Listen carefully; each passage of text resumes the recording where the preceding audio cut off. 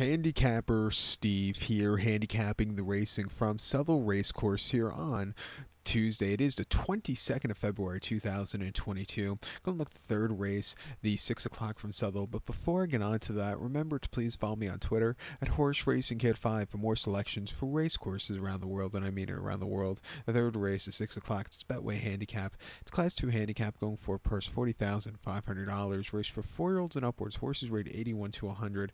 6 horses are dashing 1,000 meters or 5 furlongs on the all-weather Tapeta surface. We'll take the 4-horse Digital as the top selection. We'll go 4-2-1 in the trifecta. 4-2-1 trifecta. Top selection of 4-horse Digital.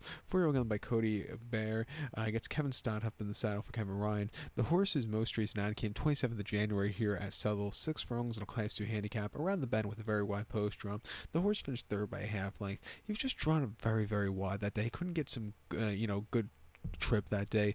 It never quickened up. First off, the refreshing, I do think he needs to race. Cutting back to 5, a lot fresher horse, a little bit forwardly paced. I think the horse could really run a good race. 2 back ran the 11th of September at Doncaster. 6 furlongs on a Class 2 handicap. Finished 16th by 10 lengths. He's facing very tough horses that day, and he just never quickened up. He just had a very disappointing run there. And then prior to that at York on the 21st of August, 5 furlongs on a Class 2 apprentice handicap. He finished second by a neck. He was drawn well on the stand side, had no weight that day basically on him, and he really ran a good race, closing up well. Nothing bad about that race. And then ripping before that on wet grounds. 5 furlongs in a Class 4, winning by 1/4 length. Speed from the inside, even with the high weight. He kept going, and all around good races. His run from midsummer until the York race, that three races where he placed at Goodwood, at Glorious Goodwood in a Class 3 handicap over the 5.